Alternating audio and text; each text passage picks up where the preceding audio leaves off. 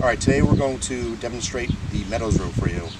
The name of the movement was coined by John Meadows, the mountain dog, and this movement primarily targets the upper back and helps for upper back development.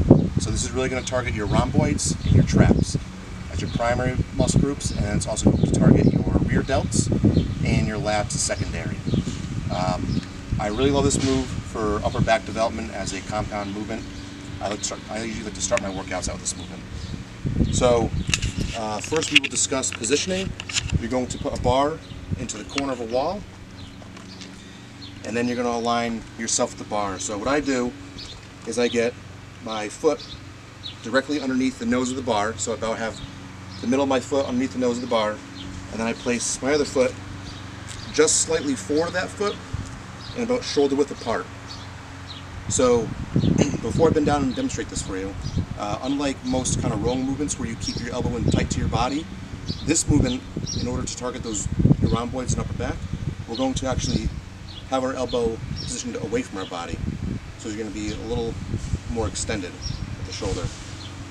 So then we're going to bend down, and you're going to brace yourself on your outside knee. We're going to grab the bar at the very end of the bar, lift up, and one of the tricky things to do here is, instead of just being perfectly parallel to the ground, I actually pop the inside hip up. It gives you a little more range of motion and a little more stability throughout the movement.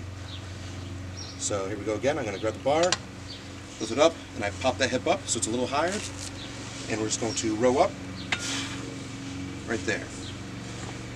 So notice I don't have my elbow in towards my body, but we're actually out. And that's, come up here, you squeeze, hold it, let it back down. You don't need to twist and come back down, just bring it back to neutral and back up again.